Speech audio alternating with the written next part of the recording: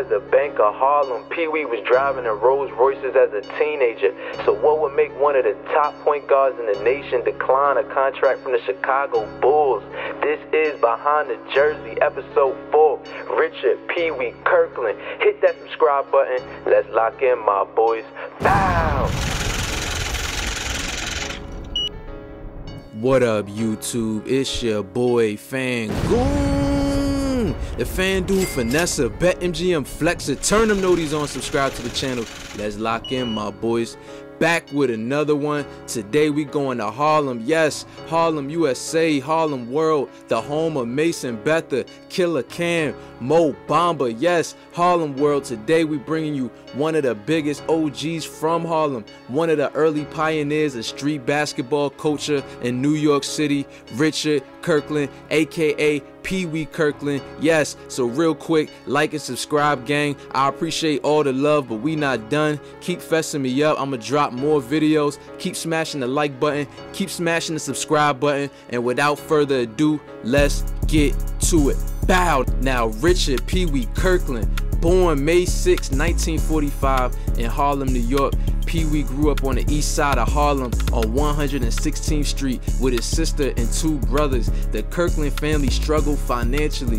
One of his earlier memories was waking up in the morning, shaking the cereal box around so the roaches would go to the bottom. But Pee-wee didn't like the feeling of being broke, so from a young age he jumped off the porch and began living a fast life. Yes, first he started selling newspapers, but eventually he would meet some older kids and they began stealing cars and coming up with schemes to rob jewelry stores. Yes, it's alleged that Pee-wee and his crew would steal jewelry and bring it to the Italian mob, and the Italian mob would hit Pee-wee and his homies off with work. Pee-wee was 14 years old with 6 figures in his pocket, and he was known more as a middleman when it came to the drug game. Yes, see, Pee-wee was never involved with any hand-to-hand transactions, and he also never consumed any drugs around the time when everybody was getting high. It's reported that Pee-wee would give loans to struggling small businesses when he was only a teenager. Yes,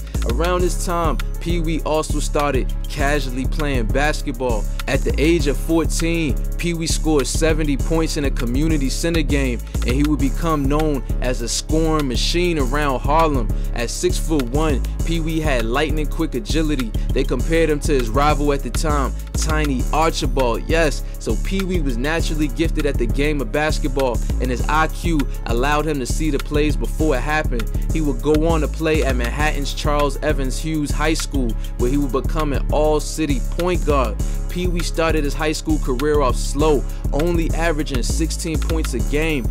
But one day, an old head will pull him to the side and challenge Pee-wee to fess it up, challenge Pee-wee to take it to the next level. So that's what Pee-wee did. He started fessing it up, started scoring 50 points a game, 60 points a game, but Pee-wee still was halfway in and halfway out. He wasn't all the way focused on organized basketball. Pee-wee still loved street basketball, and he still loved making money. Around this time, Pee-wee had been recruited by the basketball legend Bob McCullough, and Bob was now the commissioner of the Rucker Park League in Harlem, New York. Yes, so Bob had Pee-wee playing on a team with Willis Reed, who would eventually become an MVP and a 2-time NBA champion. With the love and success, nobody could tell Pee-wee nothing around Harlem. He was definitely the man, and Pee-wee's high school coach didn't really care for Pee-wee. He made no effort to help Pee-wee land a scholarship at a big-time college program. So after high school, Pee-wee would attend a community college in North Carolina, where he averaged 41 points per game. From there, he transferred to Norfolk State in Virginia, where he played alongside the legendary Bob Dandridge, who was from Richmond, Virginia, and would eventually become a 2-time NBA champion with the Milwaukee Bucks. So in 1968, they both started fessing it up. Pee-wee and Dandridge, they led Norfolk State to an impressive 25-2 record. The next year, they went 21-4, and they realized it was time to go to the A. It was time to declare for the draft, so that's what they did. Dandridge was drafted in the 4th round, and Pee Wee went in the 13th round to the Chicago Bulls. But Pee Wee was still tied into the streets, and he was making way more money in the streets than he ever could make in the NBA. So he decided to decline his contract, and he went back to Harlem and started fessing it up even more. Real quick, I want to play a clip from Taxstone's podcast, Tax Season. In this clip, he breaks down why he declined the NBA contract and why he went back to Harlem and what the vibes were like. So tune in. We're going to keep fessing it up, and we'll be right back. Bow. Yo, you know what I wanted to ask you? How much did the Chicago Bulls offer you to turn them down? It was $40,000 because they didn't pay that. It was more than This was in the 1970s. Yeah, no, it was before 70s. 60s? Yeah. Oh. It was more than they gave most people. But the reality was, it wasn't, compared to the money that I was dealing with at the time, it was like. What was the comparison to the money you was dealing with? That was not money. That was gambling money. You know what I mean? That wasn't, but it wasn't. See, it wasn't the money. Back then, they said, well, I know from being around you and, you know what I mean, certain people, y'all had a lot of pickup games in Rucker. What was the gambling amounts, and how did they go? I was playing one-on-one games for $10,000. You know what I mean?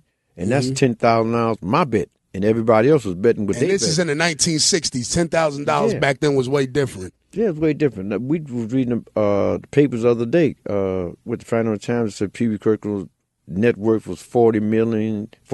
His holdings was something else and all. You know what I mean? But that's what they knew about. You know what I'm saying? That's what they knew about. That's what they knew about. So, but back then, and then that's the other thing. Back then, it was a money game. Mm-hmm. That been changed, and that's another thing I should tell you. See, the game then with young people today, they're in a game that even though once you grow in your life and you realize it's the wrong thing to do, period, because ain't nobody dying in the game but the people in your community. Yeah. Once you realize that part of it, the other shocking thing is, what are you in this game for? How many people can you name in that game that really made money in the game? Because the game had changed. It was not a money game no more. So as you hear from the clip, Pee Wee was making too much money and fessing it up like never before. When Pee Wee came back to Harlem, he was known as a hood hero. Many families depended on Pee Wee. If you were short on money, Pee Wee would help you. He paid for college tuitions, helped community centers, fed people who didn't have food. Pee Wee was known as the Bank of Harlem, and this also included a drug empire. The local hustlers would use Pee Wee's money to get more product on the street. Pee Wee never had to touch any work. He had guys bringing him money back at a rapid rate. During this time, it's alleged that he had endless exotic cars, from Ferraris, Mercedes-Benzes, Rolls-Royces, mink furs, all kinds of jewelry, a mansion in Long Island. Yes, it's alleged his net worth climbed up to $33 million. Might have been higher, I don't know. But Pee Wee was known as a real-life Robin Hood, and everyone in Harlem loved Pee Wee. But little did Pee Wee know it would all come crashing down. In 1971, the feds would strike down on Pee Wee, and Pee Wee was hit with conspiracy to sell narcotics, which landed Pee Wee in a federal penitentiary in Lewisburg, Pennsylvania. While incarcerated, Kirkland did play in several semi-pro prison leagues. It's reported that he was scoring 100 points a game in some of these prison leagues. He was released in 1975, and he was living on the West Coast for a while, where allegedly he was running a car dealership and playing in several Los Angeles Lakers charity basketball games. But around 1981, Pee Wee was arrested again for tax evasion. From 1981 to 1988, he was housed at a federal prison in La Tuna, Texas. Yes, this is a prison that housed the Mexican Mafia, the Mexican cartel, one of the craziest correctional facilities in the country. So real quick, I want to play another clip from the Tax Season podcast with Pee Wee, where he talks about his time incarcerated and what the vibes were like and the lessons that he learned. So let's tune in, and we'll be right back. Bow. Pee Wee is responsible for a lot. For anybody that know me in high school and going through my teenage years, Pee Wee was the reason that we had 17 furs on. You know, Pee Wee had us in an abundance of furs. Before this mink fur, this whole fur epidemic that's going on in New York City with all the rappers wearing all the furs, we had furs in abundance. And this is 2004, 2005. This is when R. Kelly was coming out with mink jerseys. We was wearing mink jerseys. The first time I ever met the Clips, Pusha T, and Malice was through Pee Wee. You know what I mean? The first people, the dudes that said, legend in the game, like I'm Pee Wee Kirkland. The first dudes to talk about him, like, dudes that hip hop that glorified him because of his actions and what he stood for. Like, Pee Wee is one of the only dudes in Harlem that stood up. Yeah, see, and see, the thing about it, and because of that, I mean, when you say stood up, we talk about, I mean, they know I'm going to electric chair at the time, doing the boogaloo, doing a dance. Mm-hmm. That's how committed I was to the game. You understand what I'm saying? Death before dishonor. And that meant everything in the world to me because the game did.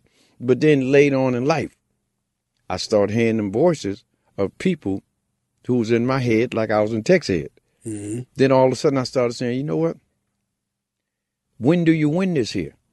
And then that's when I figured out you don't win. And you know why you don't win? Because I got guys right now that I used to associate with. I mean, young guys in the game that I love to death.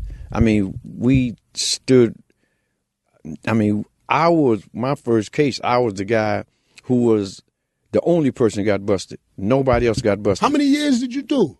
11 years. All together. And then the last time, remember they indicted my mother for tax evasion. You did like 17 or some shit. The same case they gave Al Capone, network tax case, they only gave it to Al Capone and me. So they indicted her, 2 grand juries. They couldn't come up with evidence, so they said, you know what we're going to do is I said, no, you're not going to do nothing. For y'all that don't understand what Pee Wee case was, Pee Wee had tax evasion. Yeah, but it wasn't a regular tax evasion. It was a net worth tax case. They only gave it to me and Al Capone because that's when they don't have, how am I have a tax case? I have a job.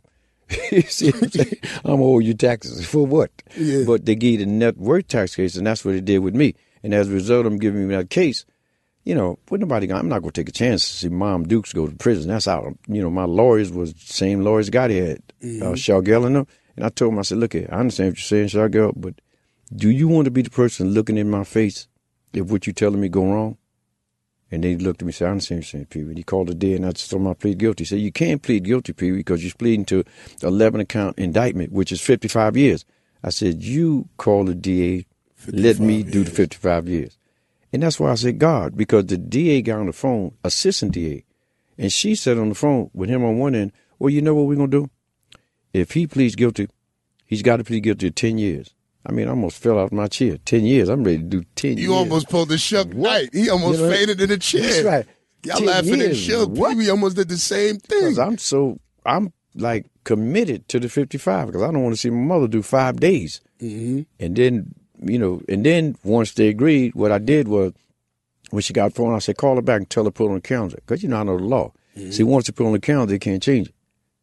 I went to Vegas, and then I found out they was trying to fire after that. When they found out the mistake she had made. So I just did that 10 years. And after that like I said, they did. You had Pee Wee talking about 10 years like that shit is 3 weeks. No, because guess what? When I went to because I know how they saw me. And I know they know how they bad they wanted to break me. So what I did was I said, don't call me to go to nobody's parole. Mm-hmm. No parole. I'm not going to parole board. Tell the parole board I hit me. You see what I'm saying? I'm going to hit me. I'm doing the time. Now, when it came time to go halfway, I'm not going to nobody's house but my house because that's how I saw it.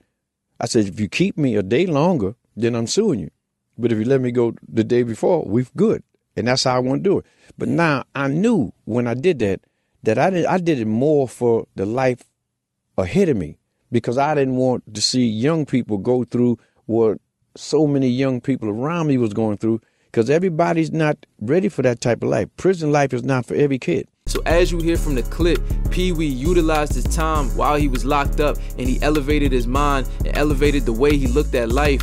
Once Pee Wee was released, he hit the ground running and became a rehabilitated, changed man. He began going to local churches, working with community programs to assist various kids that were going down the wrong path. Pee Wee even made his acting debut in the classic basketball movie Above the Rim, where Pee Wee plays the role of a Georgetown recruit. He also appeared in the 2018 comedy Uncle Drew. While Pee Wee never had a chance to play in the NBA, Pee Wee still had a very successful career as a motivational speaker and all-around life coach. Pee Wee continues to work with kids from all backgrounds and shares his stories. So that's it for today. If y'all got more Pee Wee facts, please comment below.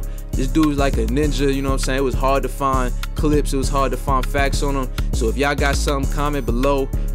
Tap in with me. Shout out my boy Take Notes TV. Y'all know who it is. Keep liking, keep subscribing. Y'all know who it is. It's your boy Fangoon. Bow.